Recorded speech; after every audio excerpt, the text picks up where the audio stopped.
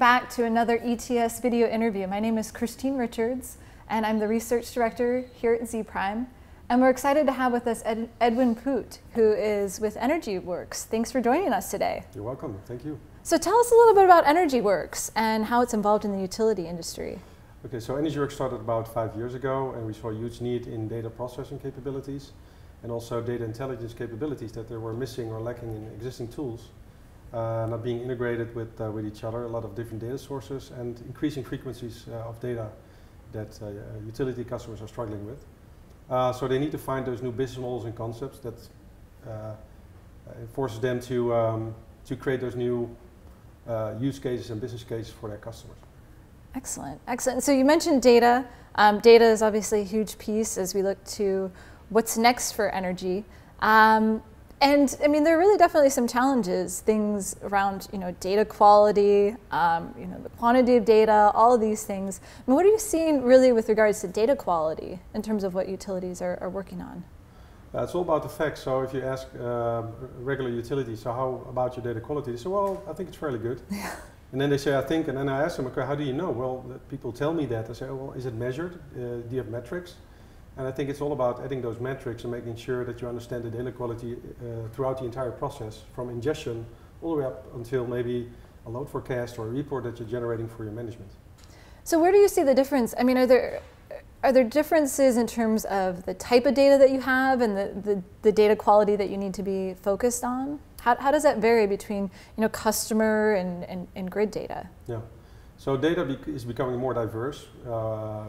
With diverse, I mean it's not only about the time series data of the meter, for the meter to cash cycle, for example, to produce a monthly bill or yearly statement, stuff like that. But so they need to add more context. They need to understand more what's happening with that data to enable predictions or to spot anomalies and to understand what's happening in and around the grid, or that the consumer can understand why his bill is increasing, for example. So this requires them to have multiple systems interconnected with different data sources.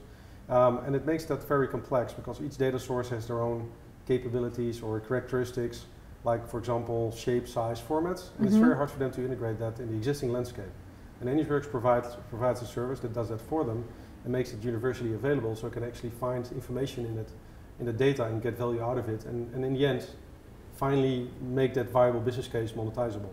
Excellent. Yeah. And I mean, how do you see it with utilities? I mean, with all the data, all these different data sources, I mean, it's a lot of different groups within utility companies that are often having to work together. I mean, where are you seeing utilities find success in terms of, really working through some of these challenges and getting good information out of their data? So that varies, of course, on the type of customer. So the first successes mostly are found on the consumer engagement side, especially in deregulated markets where there's more competition going on, not only in the residential side, but also on the C&I, commercial industrial kind of customers. And up till now, for example, they had like many different systems, tons of different tools, very manual, tedious processes to handle the data. And not to mention the risks involved, because they couldn't get good insights in the data and they have to make decisions based on that.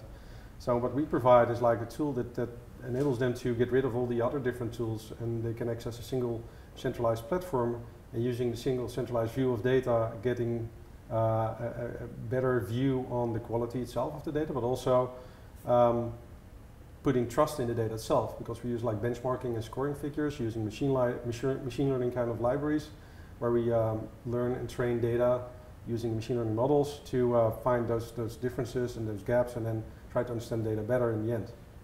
So what's the first step that a company could take really to start to build this data quality? So the first thing that comes to mind, at least, is that you need to understand what kind of KPIs you want to use, like the key performance indicators in the data itself. And based on that list, that could exist of like maybe only 5 or 10 or 20 or 100 maybe KPIs, and the different weighing factors for each KPI, so how important is a single individual KPI.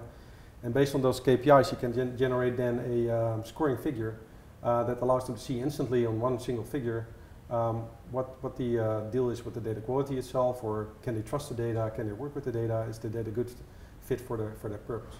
Excellent. Well, those are some great recommendations. Thank you so much for joining us today. We really appreciate it. Thank you. You're welcome.